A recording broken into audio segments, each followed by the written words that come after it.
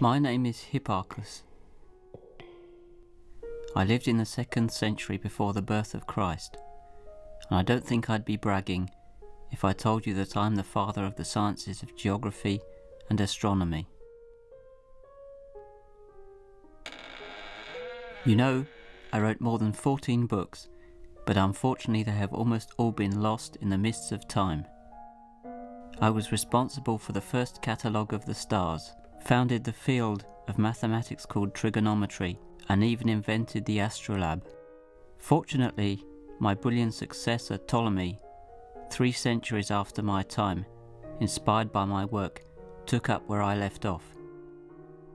And nowadays historians sometimes can't determine what was my contribution and what was his.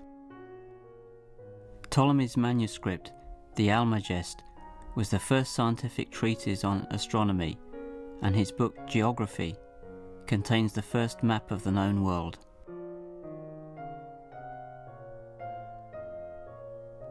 Geography and geometry both deal with the study of the Earth. Geography is concerned with making visual representations of the Earth, whilst geometry is concerned with measuring it.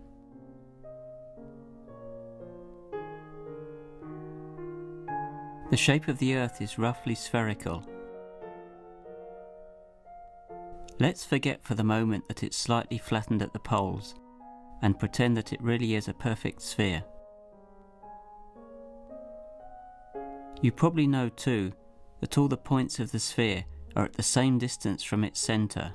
The arrow that you can see now, starting at the centre of the sphere and ending at a point moving on the surface, has a constant length.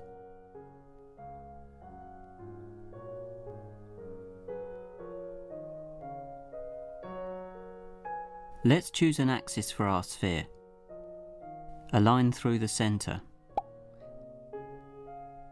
When we cut the sphere along a plane that contains this axis, we carve out a great circle,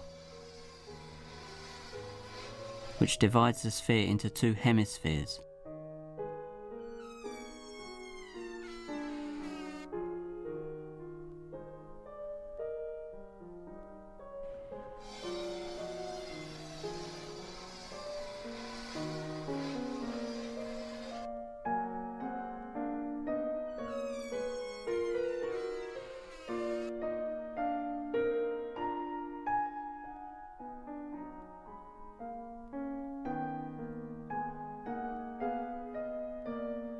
If we chop the sphere up using some sort of guillotine that slices down this axis, we trace out the meridians.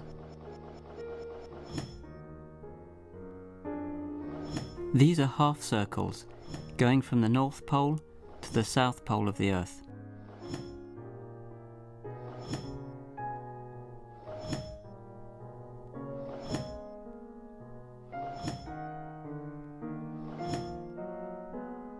And now if we slice the sphere up along a plane at right angles to this axis, we get a bunch of circles called parallels.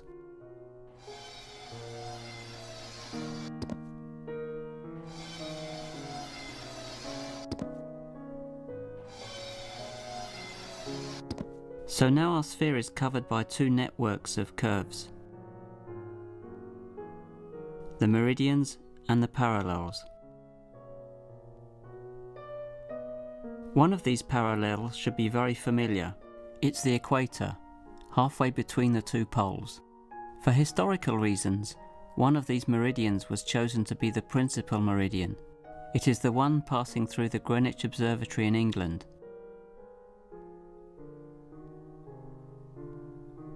To specify the position of some point on the surface of the Earth, we can start at the point where the Greenwich meridian meets the equator, and walk round the equator a distance,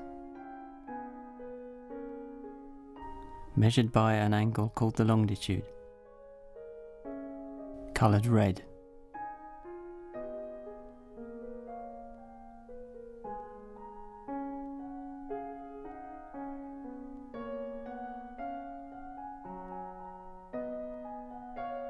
Then you go up along a meridian some way, measured by an angle called the latitude, coloured green.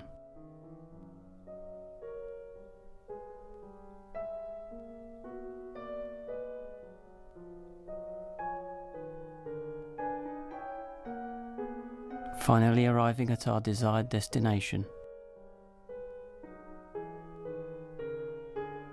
Any point on the Earth is precisely described by just these two numbers, its latitude and its longitude.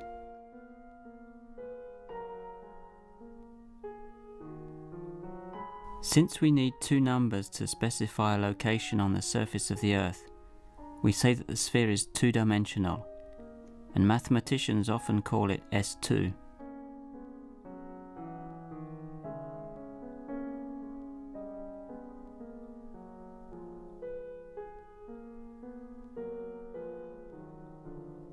Finally, if we let our little plane leave the Earth and fly off into space, then to locate it we need to give three numbers: latitude, longitude, and the altitude above the Earth.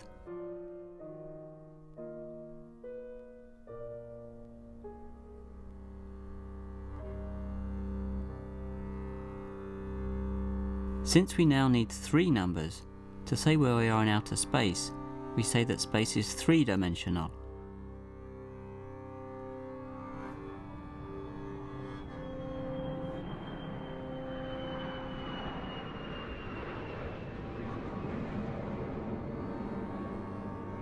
Look at the paintings on the wall. There's a portrait of Ptolemy, the father of map making.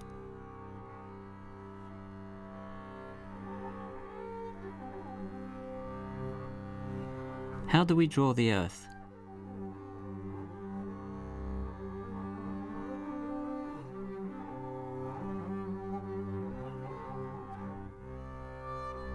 One method is to project it on a plane. Let's choose a city, Dakar for example.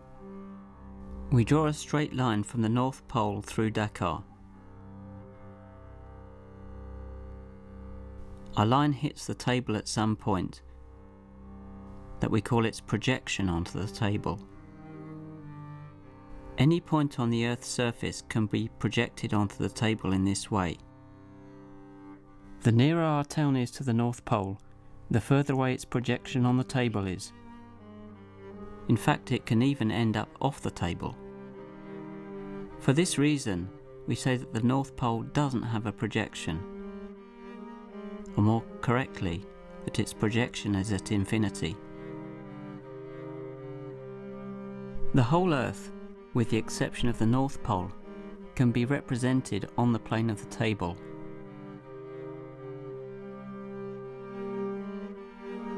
This map of the world is called the stereographic projection.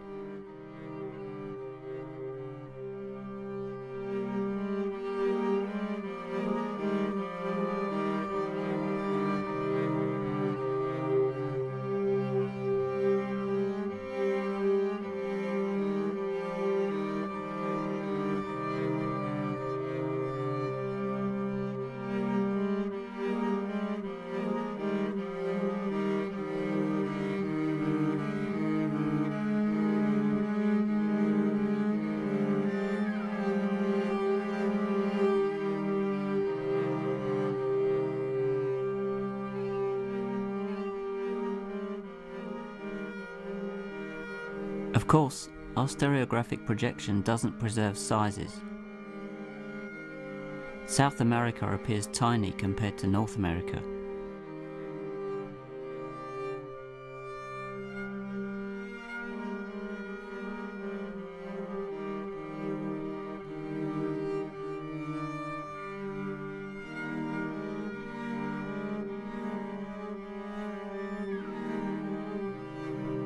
To get a better idea of what this projection does, we'll roll the Earth along just like a giant ball, and we'll always project from the highest point. The projections of the continent waltz around in the plane, taking turns at becoming bigger and smaller. But if we take a closer look, we see that shapes don't change, even if lengths do.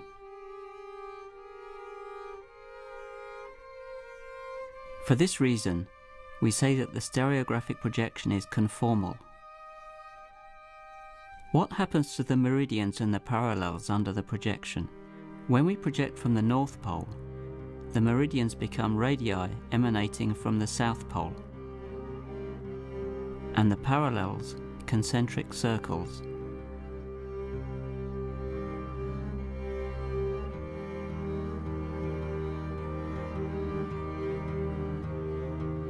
And as the Earth turns, you see that both the meridians and parallels always project to either circles or straight lines.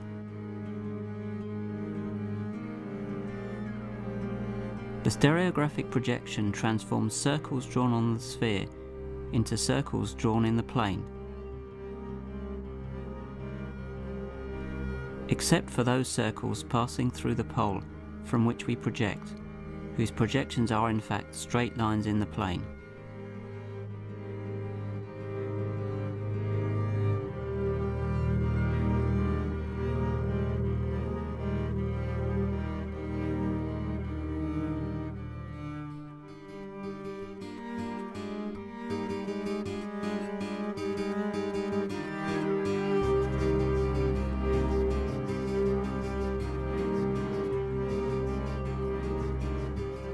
Now here's our rolling Earth from below.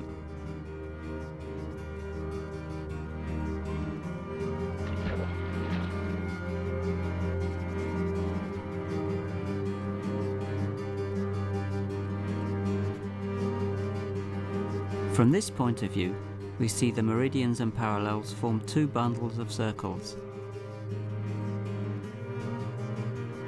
All of the meridians converge at 2 points, the North and the South Pole.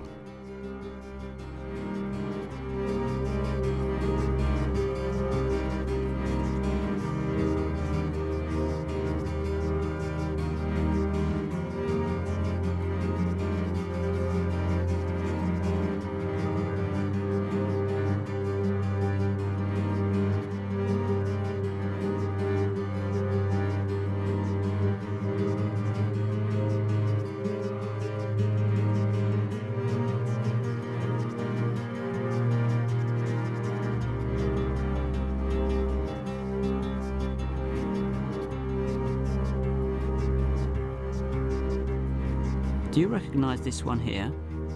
Yes, it's the Greenwich Meridian, the end of the first stage of our journey towards the fourth dimension.